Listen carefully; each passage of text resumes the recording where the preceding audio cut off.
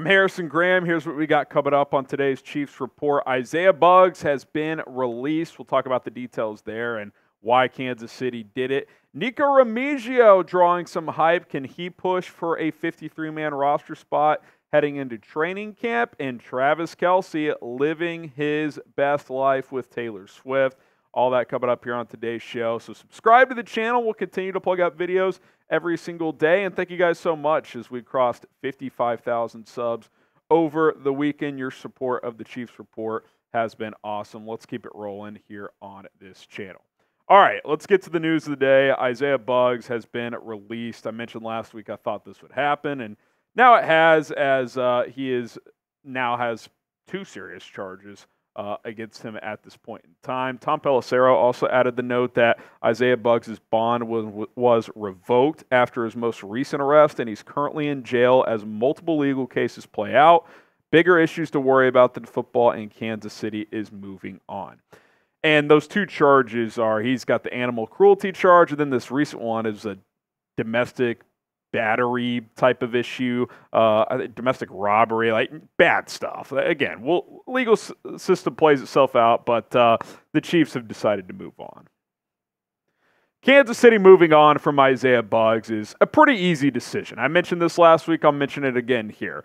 When you're a fringe roster player in the NFL and you have 2 major charges against you, animal cruelty, and then a domestic robbery situation, kind of an easy decision for an organization who's chasing a 3rd straight Super Bowl. It's one thing when Rashee Rice screws up a couple of times. You're like, well, that's a 2nd-round pick last year, had almost 1,000 yards, emerged as Patrick Mahomes' top receiver. Yeah, we're going to let this play out.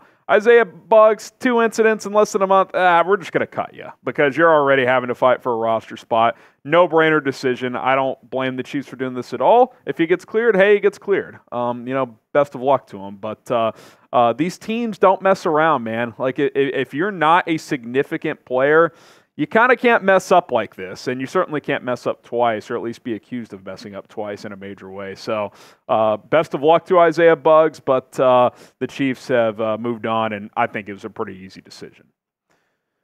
You look at the Chiefs' defensive tackle depth chart. I mean, where was Buggs fitting anyway? I mean, to me, he's behind, obviously, Chris Jones, Derek Nottie, Tershawn Wharton, and Mike Pennell. He's fighting with Neil Farrell Jr. probably as your 5th defensive tackle. I mean, 4th at best. Like, this is not a player that you're just going to let multiple serious charges play out. Andy Reid's a big believer in second chances, but it's kind of like, all right, the animal cruelty charge was one thing.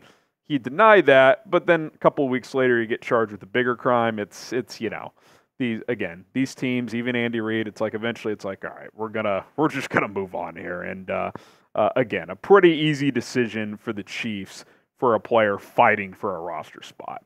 What do you guys think? Did the Chiefs make the right decision here? Type Y for yes, or you can type N for no.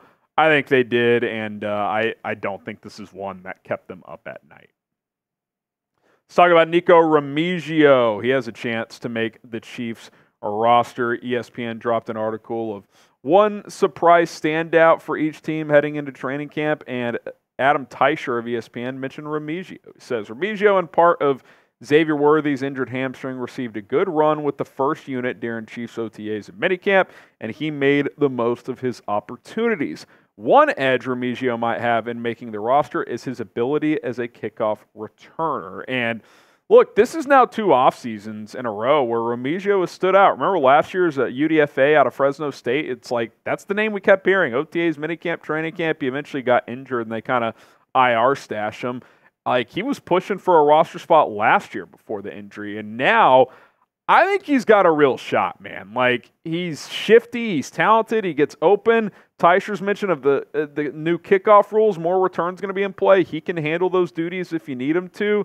Like, after Rashee Rice, Marquise Brown, and Xavier Worthy, like, who are your next guys? Like, Remigio's right in there. I mean, it's Sky Moore, Kadarius Toney, Justin Watson, Justin Ross, Montrell Washington. Like, Nikko Remigio is absolutely in the discussion after the top 3 receivers on this team. And by the way, Rashee Rice still could face a suspension, so he's not going to count as a roster spot initially. Like, you've got a real shot to make this team if you're Nikko Remigio with the strong training camp.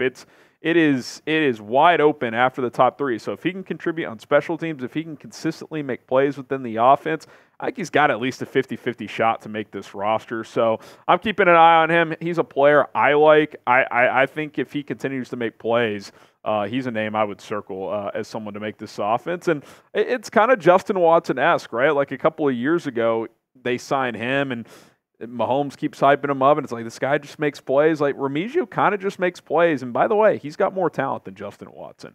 What do you guys think? Predict it. Will Nikko Remigio make the Chiefs' 53-man roster? M for make or C for cut? Let's step on a limb and say that he makes this team. I like what he brings to the table, and he's kind of a no-nonsense kind of guy. He's just putting his head down and going to work. So I'm going to type my M for make. All right, coming up next here in just a few moments, Kelce living his best life during the summer before the Chiefs report to training camp next month. We'll talk about that. But first, this hat and T-shirt combo still on sale. We're running out. Still some available, though. Chatsports.com/KC combo. If you want to get this hat and T-shirt for like 45% off, do so today. Link is in the comments and in the description of this video. Chatsports.com/KC combo. So Travis Kelce on the road with Taylor Swift made an on-stage appearance with his girlfriend and seemed to be enjoying himself. She seemed to enjoy it as well. And it just really got me thinking that, this guy was already incredibly rich and famous and living a great life. He's Patrick Mahomes' teammate. He's going to the Hall of Fame. He's a stud. It seems like a fun guy to be around. But, is there a bigger star couple, not just currently, but in the last 10 years, globally, by the way? I mean, I don't think people realize, whether you like her, dislike her music, dislike her music, whatever the case may be, Taylor Swift is probably the biggest international superstar on the planet at this point. I mean, there's probably bigger American-only superstars, but globally, she's doing concerts all over the place and filling 100,000-seat arenas. And Travis Kelce is now dating her, one of the most popular players in the NFL. It's just, it's fascinating. This is not a couple I would have ever expected based on both their prior dating histories, but it's certainly interesting. They seem to be enjoying life, and hey, if you're not for it, that's all you, but it just kind of feels like you're hating if you're not, because last year, it's this big distraction. Yeah, they won the Super Bowl, so it seemed to work out just fine. So it'll be interesting to see how this plays out into the season, if she's still going to games and all that stuff. But they seem to be smitten, and pretty strong star couple at this point in time. All right, appreciate everybody for tuning in to the Chiefs Report by Chat Sports. My name is Harrison Graham. More content to come. Hit that subscribe button.